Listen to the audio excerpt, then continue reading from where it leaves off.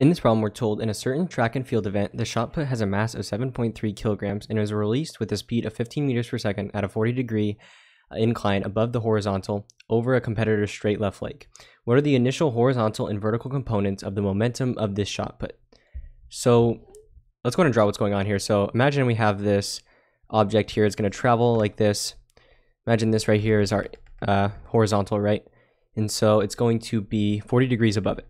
So it's 40 degrees above this, and it's going to be traveling 15 meters per second, right? And so its mass is going to be 7.3 kilograms. So we have the shot put. It's going to travel like this, right? And so what we're trying to do is find the initial horizontal and vertical components of the momentum, right? And so momentum, the formula for it is mv. So momentum is equal to mass times velocity. Right, so we're trying to find the horizontal and vertical components, meaning right now we just have like this vector, right? But we want to find the x and y, or the x and y components of it in order to solve this, right? Because what we're going to do is just find the momentum in the x, right, and the momentum in the y. And we do that just by taking the mass of the thing, which is going to be the same in both. But then we multiply by the velocity in the x, and then multiply by the velocity in the y, right? So we need to find these. So how do we do it? So you should know how to do this, but I'll go over it again. But cosine, right? We know the cosine of an angle, which is in this case is 40, is going to be equal to adjacent over hypotenuse, right? So katoa. So it's going to be the adjacent, which I labeled x in this case, over the hypotenuse, which is 15, right? And if we want to solve for x, we can just multiply both sides by 15. So x is going to be 15 times the cosine of 40, right? So this is what the velocity in the x direction is, right?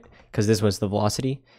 So we just do the mass, which is 7.3, multiplied by the velocity in the x, which is what we just solved for, right? Which is just, I'm not going to multiply it out yet, but it's just 15 times the cosine of 40. Now let's do the y. So v sub y. So we know the sine of an angle, right? In this case, it's 40, is equal to, sine is opposite over hypotenuse. So the opposite, I labeled y, and then it's going to be over the hypotenuse, which is 15, right? And if we multiply both sides by 15, 15 times the sine of 40 is equal to y, right? So v sub y is 15 times the sine of 40, meaning we can just plug in 7.3 and then 15 times the sine of 40,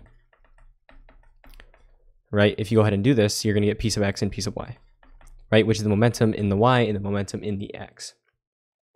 So what you want to do is just go ahead and do this, right? So let me actually just plug it in my calculator. So 7.3 and then multiply that by 15 times the cosine of 40. And if you go ahead and do this, right, you're going to get this one, p sub x, is going to be about 83.88. And then it's going to be kilogram meters per second, right? Because notice this is in kilograms, this is in meters per second. And make sure when you plug it in your calculator, you're in degrees, because this is in degrees, 40 degrees. Right?